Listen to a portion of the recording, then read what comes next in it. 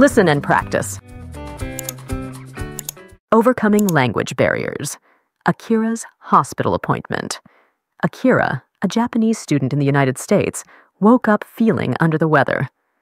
Concerned about his persistent cough, he decided it was time to visit a hospital. "I've never made a doctor's appointment in English before," he thought apprehensively. Sitting at his desk, Akira listed his symptoms in English. Cough, headache, fever. He practiced the phrases he would need, trying to anticipate what he might be asked. "I need to make an appointment," he rehearsed. With a deep breath, Akira dialed the hospital's number. A receptionist answered, "Good morning, Mercy Hospital. How can I assist you today?" "I need to make a doctor's appointment," Akira replied, his voice slightly trembling. The receptionist, Miss Clark, asked about his symptoms. Akira carefully explained, using the vocabulary he had prepared. "I have been coughing for 3 days, and I have a fever." Miss Clark responded empathetically, "I'm sorry to hear that. Let's find you the next available appointment." After checking her schedule, Miss Clark offered Akira an appointment. "We have an opening tomorrow at 10 a.m. Does that work for you?" "Yes, that's good," Akira confirmed, relieved that the process was going smoothly. Miss Clark then asked for Akira's personal and insurance information. Akira responded as best he could, occasionally asking her to repeat the questions. "Can you please say that again more slowly?" Before ending the call, Miss Clark explained the hospital's check-in procedure. Akira listened intently, noting down the key steps. "Please arrive 15 minutes early and bring your insurance card," she instructed. Once the call ended, Akira felt a wave of relief and accomplishment. He had successfully navigated making an appointment in a language he was still mastering. The next day, Akira arrived at the hospital, following the instructions given. He checked in at the reception, presenting his insurance card and confirming his appointment details. In the consultation room, Akira met Dr. Lewis. He described his symptoms again, and the doctor listened attentively. "It sounds like a viral infection," Dr. Lewis explained, prescribing rest and hydration. Dr. Lewis's instructions were clear, but Akira asked a few questions to ensure he understood everything. "How often should I take the medicine?" "Twice a day, after meals," Dr. Lewis replied, writing down the instructions. Leaving the hospital, Akira felt not only physically better, but also more confident in his ability to navigate healthcare in English. Repeat after me. Overcoming language barriers, Akira's hospital appointment. "I've never made a doctor's appointment in English before," he thought apprehensively. "I've never made a doctor's appointment in English before," he thought apprehensively. "I've never made a doctor's appointment in English before," he thought apprehensively. Sitting at his desk, Akira listed his symptoms in English: cough, headache, fever. Sitting at his desk, Akira listed his symptoms in English: cough, headache, fever. Sitting at his desk, Akira listed his symptoms in English: cough, headache, fever. "I need to make an appointment," he rehearsed. "I need to make an appointment," he rehearsed. "I need to make an appointment," he rehearsed. "Good morning, Mercy Hospital. How can I assist you today?" a receptionist answered. "Good morning, Mercy Hospital. How can I assist you today?" a receptionist answered. "Good morning, Mercy Hospital. How can I assist you today?" a receptionist answered. "I need to make a doctor's appointment," Akira replied, his voice slightly trembling. "I need to make a doctor's appointment," Akira replied, his voice slightly trembling.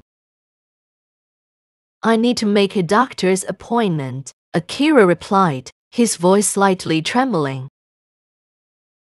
I have been coughing for 3 days, and I have a fever, Akira carefully explained. I have been coughing for 3 days, and I have a fever, Akira carefully explained. I have been coughing for 3 days, and I have a fever, Akira carefully explained. I'm sorry to hear that. Let's find you the next available appointment, Miss Clark responded. I'm sorry to hear that. Let's find you the next available appointment, Miss Clark responded. I'm sorry to hear that. Let's find you the next available appointment, Miss Clark responded. We have an opening tomorrow at 10 a.m. Does that work for you? Miss Clark offered. We have an opening tomorrow at 10 a.m. Does that work for you? Miss Clark offered. We have an opening tomorrow at 10 a.m. Does that work for you? Miss Clark offered. Yes, that's good, Akira confirmed. Yes, that's good, Akira confirmed. Yes, that's good, Akira confirmed. Can you please say that again more slowly? Akira asked. Can you please say that again more slowly? Akira asked. Can you please say that again more slowly? Akira asked. Please arrive 15 minutes early and bring your insurance card, Miss Clark instructed.